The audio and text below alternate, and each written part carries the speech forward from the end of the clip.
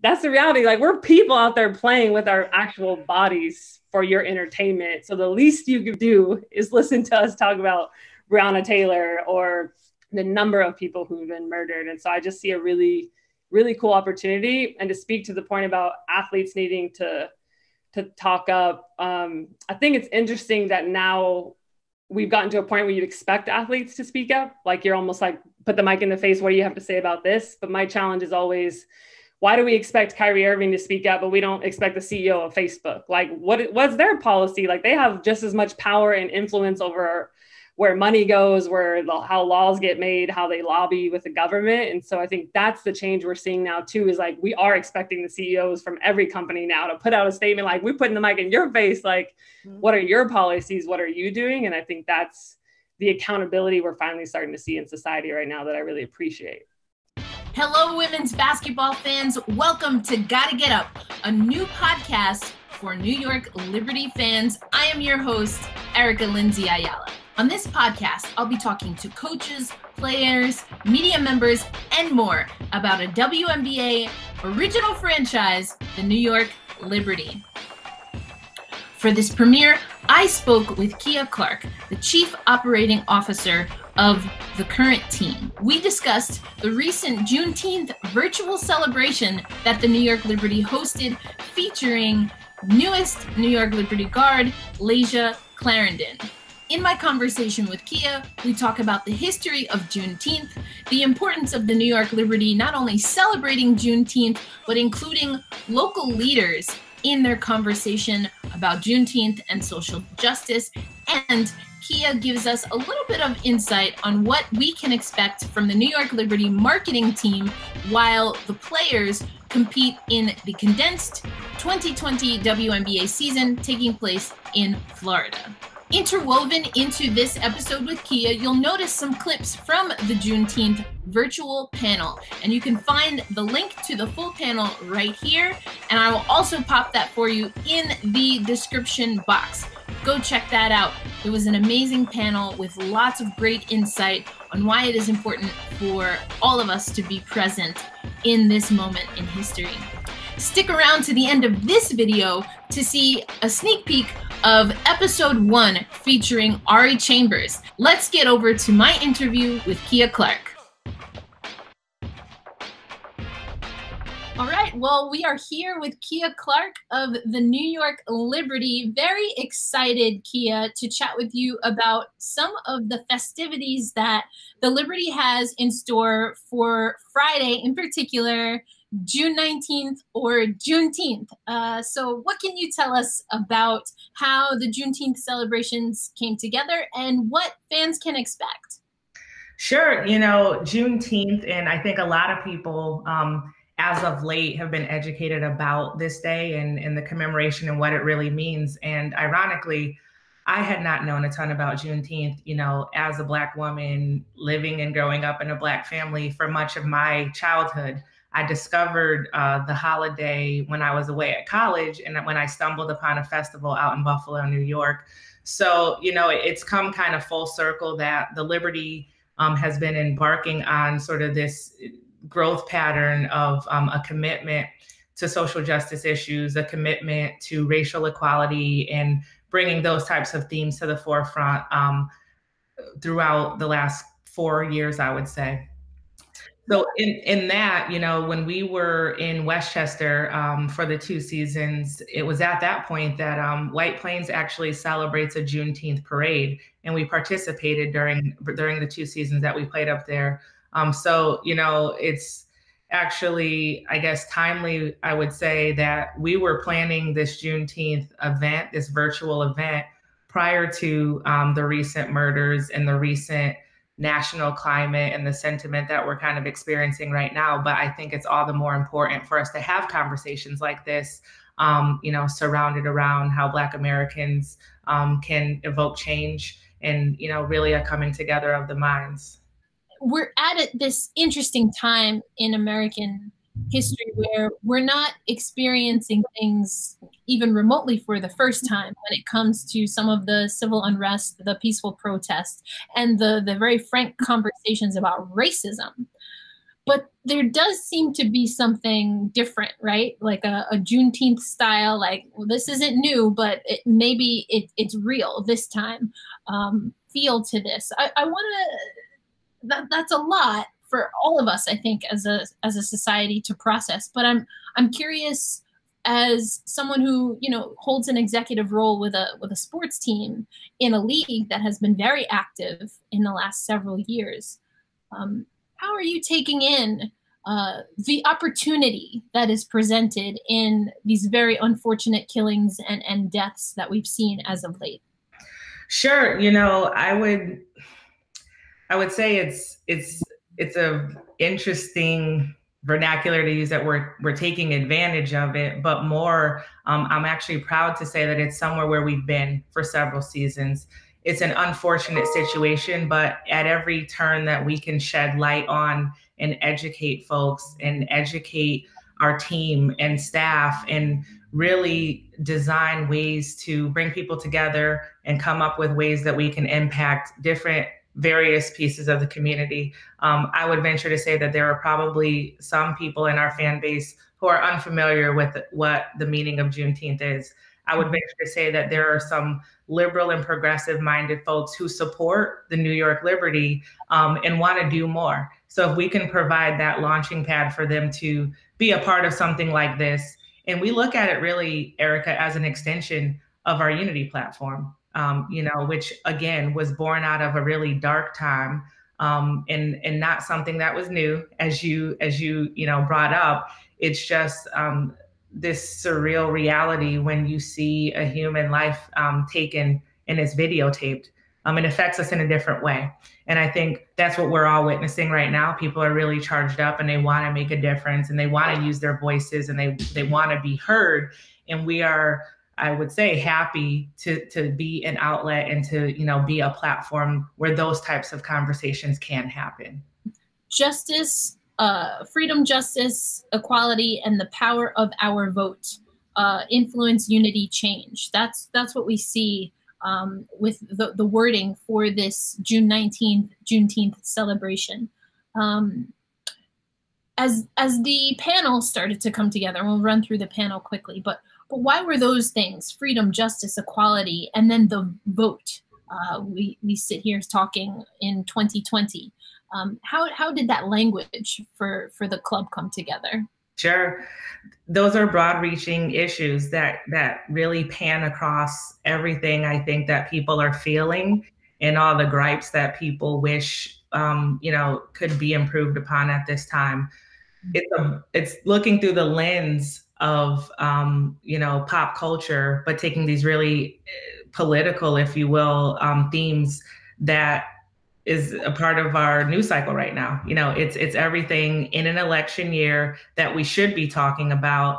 And these are some of the themes and issues that we've covered over time. Again, these are the things that we hear from our players directly. You know, when we have closed door meetings, you were there last season when we really took a laser focused look at criminal justice reform and how it affects women and how women are being incarcerated at a really high rate. I think all of us can appreciate how voting and who we elect affects economic inequalities. I think healthcare is a part of everything, that's top of mind right now, especially for Black Americans. And all of those things can be positively or negatively, if you so choose to sit out an election and you're not educated to the fact that, elections are not just about the president, but they're about, every single elected official in your community, from judges to mayors to police personnel. So all of those things working together, again, the theme got even tighter with everything that was going on. But, the desire to do something at this time in June was there previously. And I think looking at the panelists that we have here, we have Angela Yee of the Breakfast Club, Garrett Temple, an advocate also representing the Brooklyn Nets, Laysia Clarendon, who is a new addition to the New York Liberty, but is a veteran of the WNBA and has always found ways to elevate herself and others with her professional sports platform, Rhapsody, we know, you know, for the fans that know the Liberty songs, Liberty Loud.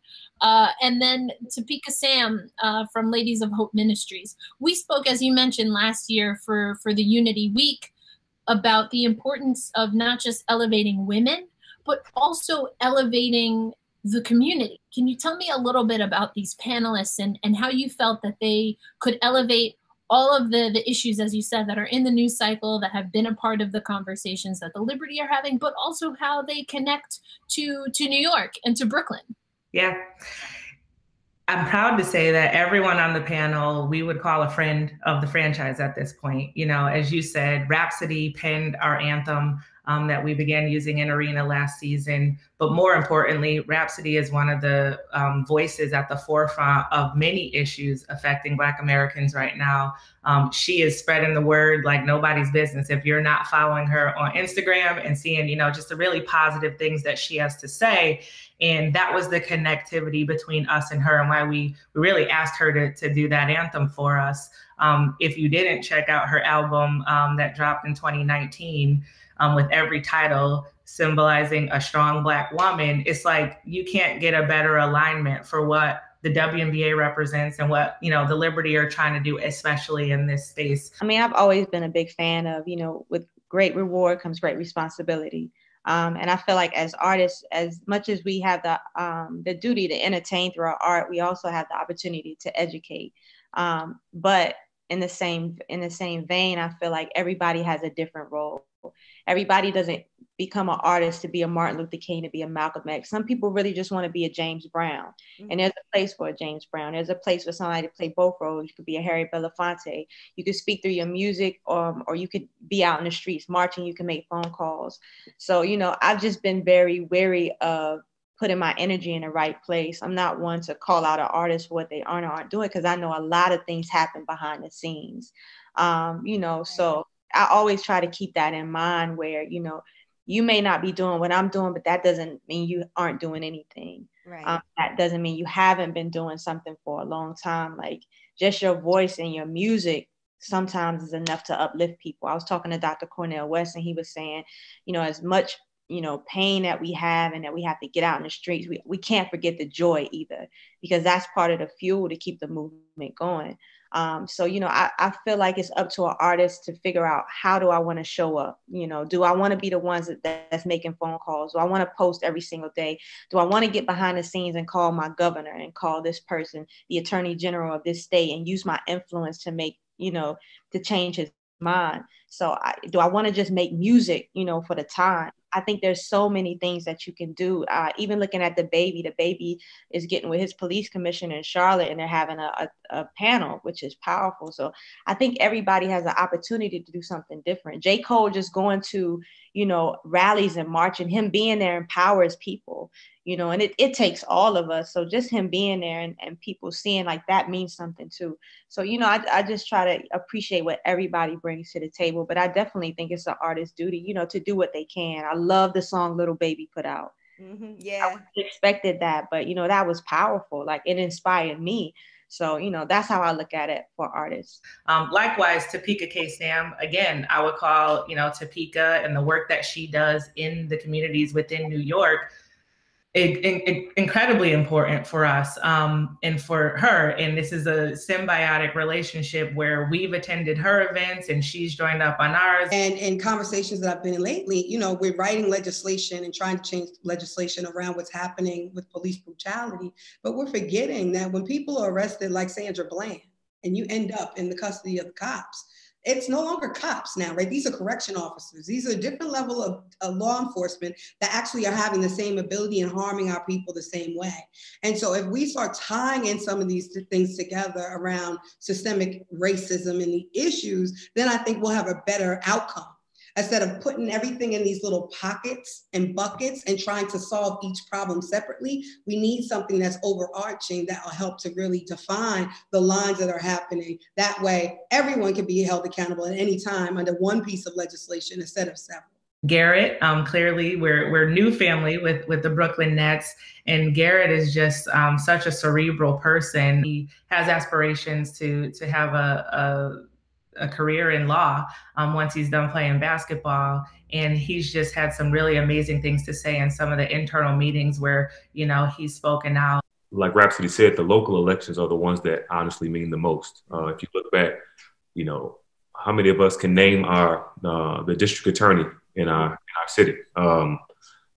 Obviously we know who the governor is. We may know who the mayor is, but the district attorney, the prosecutor, carries so much weight, and his assistant district attorneys carry so much weight in terms of being able to prosecute who they want to prosecute based on just what they believe. So another thing that we need to do, because we basically have a two-party system, we need to make sure that we educate ourselves on the candidates themselves so we can vote for people in terms of their values and their policies, not just because they're Democrats or Republicans. Lasia needs no, sort of explanation. We acquired her in free agency, but we absolutely knew what we were in for in terms of her advocacy, in terms of how she really wants to be and press forward in the name of women, in the name of gender equality, in the name of Black and brown people, and obviously for LGBTQ initiative. Like, I will never not vote because the people who fought for me to show up and vote, like, I'm voting for the ancestors, I'm voting for the women who couldn't vote, like, I'm voting for all the people and all the rights that they're trying to take away. And so make the best decision you can with what you have. Like, you're not a sellout if you vote. Like, I think there's some of that narrative starting to come. Well, like, I'm not part of the system anymore. It's like, we still need you to show up, and we're still going to be fighting for more. We're not settling because we're voting right now. And last but not least, our moderator, Angela Yee, obviously a New Yorker, the voice, really, a national syndicated show in the Breakfast Club. You can't have a better person to kind of guide that conversation. And Angela has been an ambassador with BSE for some time now. And you don't even realize the impact. Like, my goddaughter was staying here with me a little bit this summer. She was going to college in New York. And everywhere I go to eat in Brooklyn is like a Black-owned restaurant, right? And so I was taking her to all these different restaurants and not even thinking about it. And then when everything was happening, she did this post, like, I just want to thank my godmother for taking me to all these Black-owned restaurants, because it really does mean something when you can see people owning businesses, and especially on kids, when they see somebody doing something and they're like, oh, that person looks like me. They come from where I come from. And that means I can get into that same position in that space as well. So I do think, it's so important to support Black-owned businesses. We will be streaming this event, but you'll be able to pick it up if you visit nyliberty.com in our video section. And this will be posted on YouTube, on our YouTube channel. Excellent. We'll make sure to pop all those links in for everyone. Keia, it does seem as though the WNBA is moving forward with plans to have a condensed season in Florida in hand. So what will this format look like for your team as you're still hoping to connect Liberty fans to Liberty basketball this summer? Sure. Incredibly excited that our season is going to happen this summer. The announcement was made just this week that we'll head down to IMG Academy in Bradenton, Florida for a condensed season in a fanless environment. With that being said, there's tons and tons of planning and sort of getting ready for that moment in this completely new and unique situation that we'll be in. We are absolutely planning to, have folks from the business side on site. This is a moment in time that should be captured and needs to be captured. And dare I say, we've got almost a completely new team, and we've got a rookie class that people want to see.